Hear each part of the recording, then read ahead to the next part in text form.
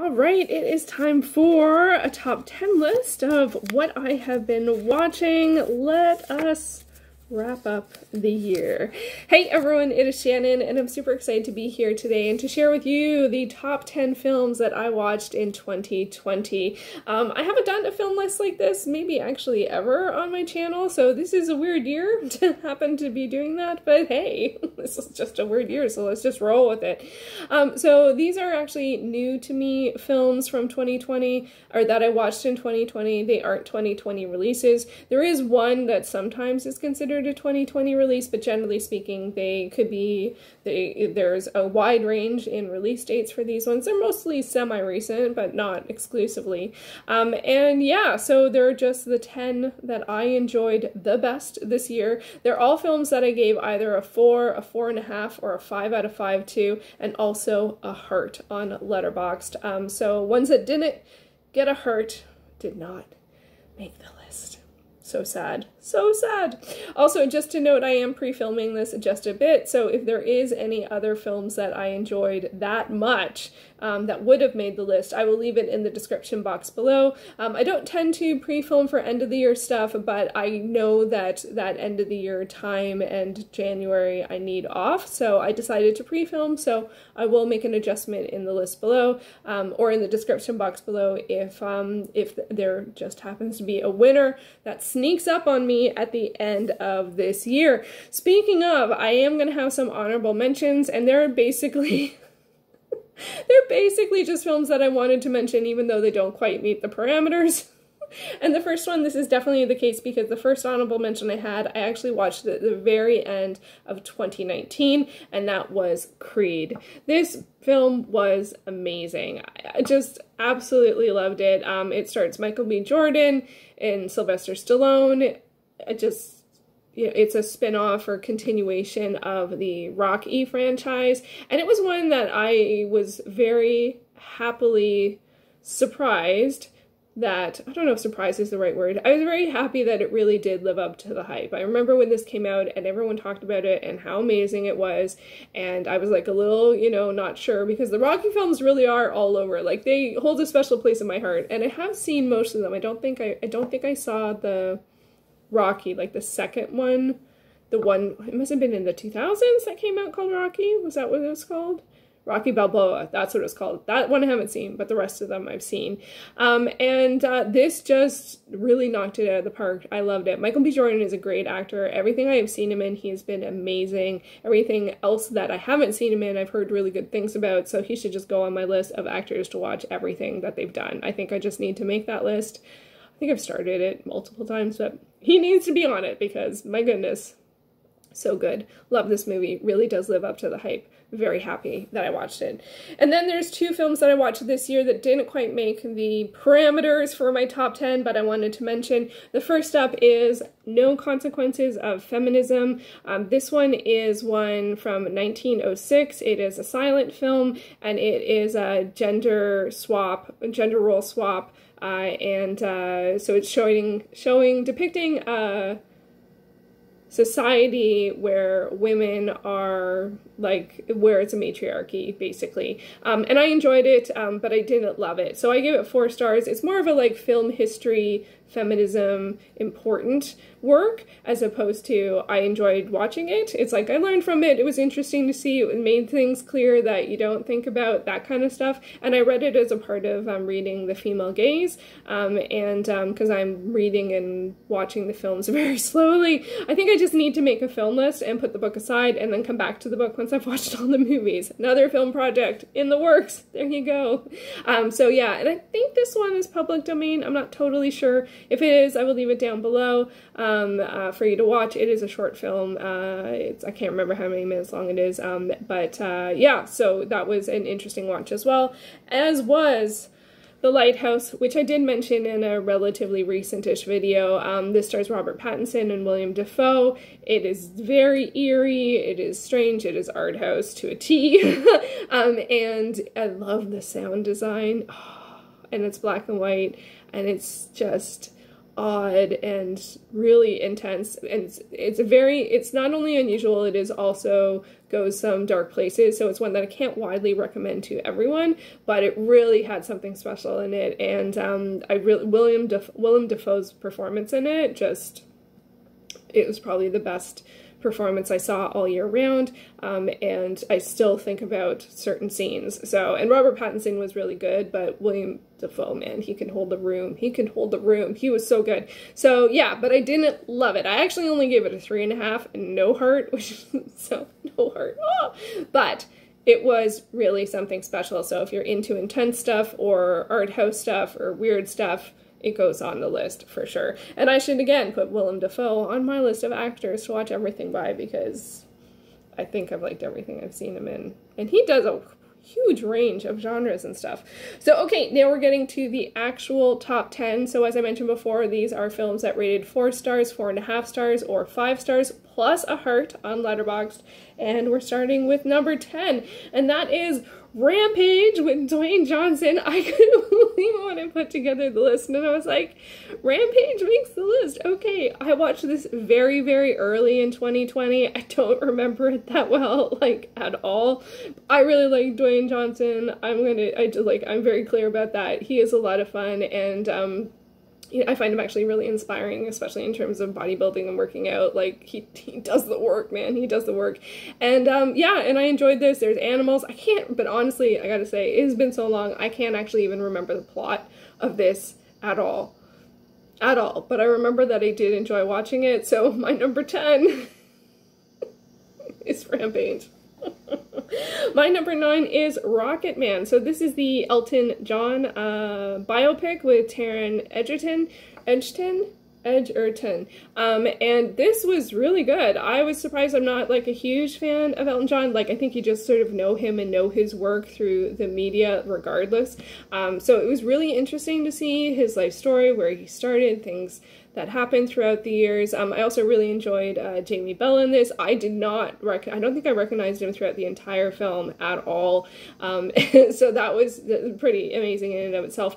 But it was also pretty heartbreaking, and there was a lot of challenge going, in this film as well on multiple levels, but it was really good, and I'm really glad that I watched it. So yeah, so Rocket Man, yep, it really won. Oh, another one, Ip Man number 4, the finale with Donnie Yen. This was good. This is good, and I wasn't sure if you were getting another Ip Man film. I rewatched the whole series in lead up to this release, and then I was so happy that it ended up on like Hoopla. And so, because it came out theatrically, this is the one where it did come out theatrically, I think here in Toronto in 2020, early 2020, limited release. But then it ended up on Hoopla, so I was like, yay! This is a martial arts historical, I guess is the best way to describe it, and it features the person who trained Bruce Lee. But I will say one thing with this one is that there was less Bruce Lee in this one than I was expecting, because this one sort of ties the two stories together. The other 3 films are historical with very little or no connection to Bruce Lee. And this one I thought there would be more, but there wasn't as much as I was expecting, but I really loved it. I love Donnie Yen. He is amazing. He's an amazing martial artist, and I think he's a really great actor, and I've enjoyed everything that I've seen him in. I feel like this is a good cover. I did pick an alternate cover. There were a whole bunch that I thought were kind of misleading, but I thought this was also a really good poster. It's not in English, but I think you get a sense of it. He's just such a wonderful presence, the portrayal of the character, and just stood for a lot, stood for good, you know? Like, I think that's really part of what really resonated with me about the story, is standing up against you know, the bad guys in this situation, because it's a historical situation. It is actual people, and often people that are being really horrible, especially in terms of looking down on people for who they are, and I'm like, no, that's not okay. So it's nice to see a story where someone stands up to that. So I really appreciated that, and the action is just like freaking phenomenal. So there's that too. Next up, and this was another big surprise, we have To All the Boys I Loved Before. Oh Oh, wow, I picked a white one. Cover, I forgot, that's not great. So, To All the Boys I Loved Before, this is based on the novel by, does it have it here? Oh, I can't remember. It's a Netflix original, and these are all...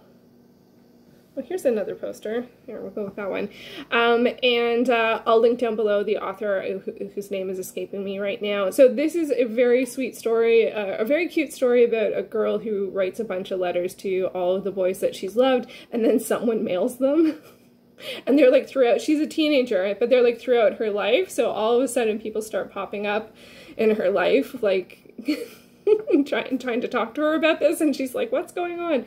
I actually quite enjoyed the movie way more than the book. I didn't really enjoy the book. It made me realize that I'm not so, I like reading YA, especially high school drama stuff. I just feel a little old to be reading that. But watching a movie was awesome. Like that was no problem at all. I also watched it with my sisters, so that was really fun to watch something new that we hadn't seen together, and just was really like a fun, nice, light romantic comedy. But also like there were some feels in there. Like this really is about relationships and how you treat people, and you know, what you're going to do about things, if you're going to do something about things. So I really appreciated that, and I saw it from I enjoyed it much more than the book. I thought the book, I didn't connect with it, and there were a couple other things that I'm like, this is so obvious, how come no one's saying anything about this?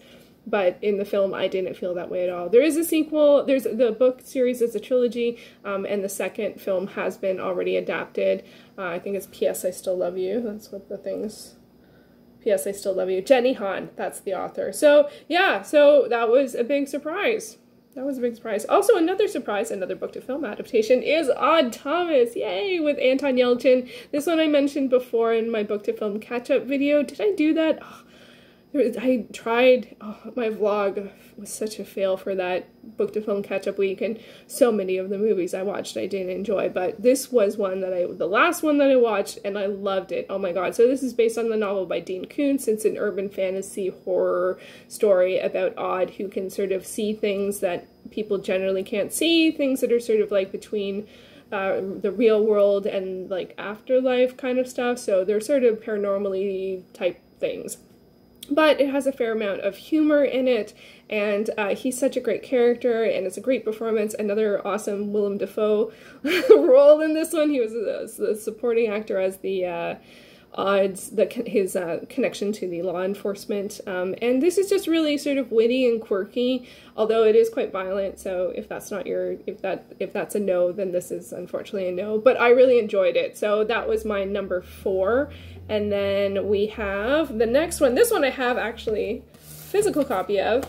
Fast and Furious. Okay, so this is, what's the title? I always forget. Fast and Furious presents Hobbs and Shaw. So this is the first installment of the Fast and Furious that's sort of like outside the Fast and Furious. So it's not like Fast and Furious number like whatever. It's like a different thing. And I loved it. Oh my god, it was so much fun. Mayhem, action, Idris Elba, Dwayne Johnson, Jason Statham, like it is just all fun. And I don't tend to love car scene like chase movies, so I think it's so funny that I love the Fast and Furious series, like really truly love it. But I really do. It definitely, I will say this one was a bit ridiculous at times. It really goes the extra mile, and you're kind of like, but I don't think you're necessarily supposed to take it as realistic. I loved it so much. Oh my gosh, I thought my phone was on D&D. So sorry about that if you heard that. No, we won't hear things like that anymore. So those are actually all the ones I gave a 4. So now we go to the ones I gave a 4.5 to. And the first up is another one that I've talked about before, and that is The Vast of Night. This is available on Amazon Prime here in Canada. This is one that was recommended to me, and it was also recommended to me not to look up what it's about, which is something that I would also recommend. This was a very fascinating, interesting, wildly just engaging curiously driven movie. I think it's in black and white. I'm trying to remember. I think it's in black and white. So it's a shorter film. I think it's just under an hour and a half. I thought it was great. I really, really thought it was great. And I have not heard many people talk about this one. So if you enjoy film and like to not know what something is before going into it, I would definitely say give this one a chance. I am really, really glad that I did. Along the same lines, this one was actually recommended to me by Sean from Media Assault, and that is You Were Never Really Here, starring Joaquin Phoenix. Holy smokes! Thank you, Sean. This film was extraordinary. I don't even really know how to describe it. It was quite violent, so again, this is one that I can't recommend to everyone, but it was a formidable performance by Joaquin Phoenix. It's a tough topic. He sort of is available for hire for, I don't know if it was always, he helps people when it doesn't look like they can get help through normal circumstances or avenues. I don't think I want to say too much more on that because I appreciated not knowing what it was about, although it was really intense. So, but the performance, wow. I forgot that I watched this year. I watched it really, really early in the year, and it was really good. It was really good. And it is a bit more in the art house vein of things in terms of the pacing and stuff like that, but I loved it. And Joaquin Phoenix was amazing. So it was a really great watch. So thank you again to Sean. Okay. Next up is my number 2. My second favorite film of the year is Ivanhoe. Yes, we're back to book to film adaptations. So this one is from 1952, so this is one of the older ones on the list, and I loved it. I absolutely loved it. The performances were great. I understood the story so much more. From reading the book, I was quite confused, and I read it a couple years ago. So getting to see the story on film and getting to see it much more clearer and seeing what the messages were a lot more clearer. Also, now I've read enough about sort of this time period that I get a sense of what the history was in terms of what was going on at that time. This is another sort of fight the good fight kind of thing, you know, standing up against tyranny, I guess. Actually, would that be the best? I think tyranny would, it might be going a little far, but maybe not. And there's lists, so there's like, you know, there's also like, it's very adventure-y, listed like jousting competitions in the midst of all of this intrigue and romance and adventure and, you know, fighting the good fight, and I just loved it. I loved it. I loved it. And my one sole 5 out of 5, I only had one this year that wasn't a rewatch.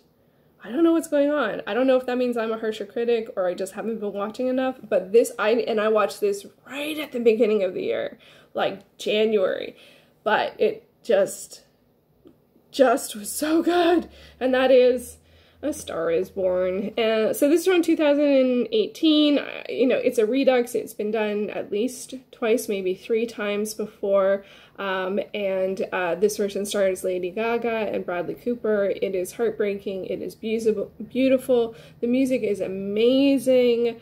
I've listened to the soundtrack so many times, and it is just extraordinary. And I'm surprised because I have watched earlier versions and I was a little hesitant going in. It has heavier themes, but this just really knocked it out of the park. I loved it so much. It talks a lot about art and process and connection and people and relationships, and it's got all of the things, like all of the tick boxes. It also reminds me that for me, a priority really should be on works that deal with the performing arts, because both this and Rocketman were 2 that were about the performing arts, and which is something I know that I enjoy. So I should be more attentive to that when choosing both film and TV. That, of course, I like things about art, but generally speaking, performing arts is, out of the arts, the one we tend to get, I think, the most films on. I don't know. Is that true?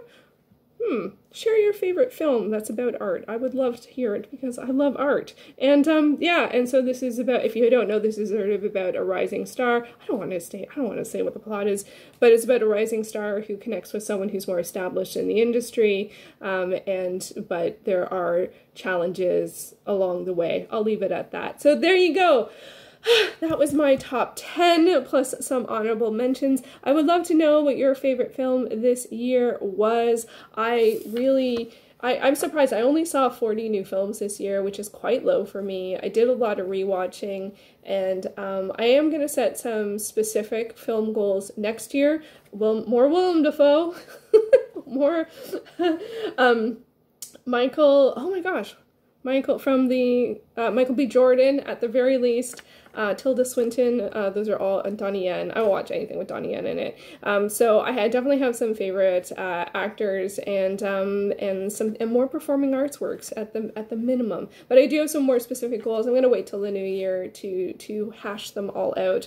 But yeah, I definitely want to watch more film in 2021 and probably do more videos about film in 2021. But for now, let me know, what was your favorite of 2020? All right, thank you so much for watching.